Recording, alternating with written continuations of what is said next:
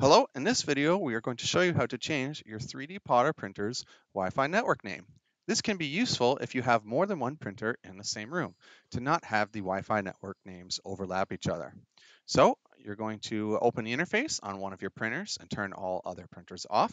And you're going to go to Console and you're going to enter in the M589 command in the send code line. And we will have this code on screen and the video description so you can copy it. And you can change the network name, which here is showing as 3DP-10 to whatever you would like it to be. So you can name it Clay Printer or just Printer or whatever you would like it to be. The next line is the password. So our default password is just 1 to 8, 1, 2, 3, 4, 5, 6, 7, 8.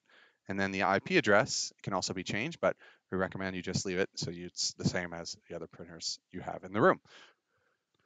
When you send the command, you should get a green message back saying that the command has updated.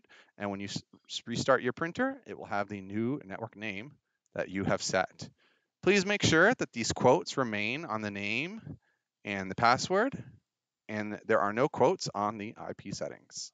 If you would like to have the printer join your existing Wi-Fi network, please check the video description for our printer networking guide.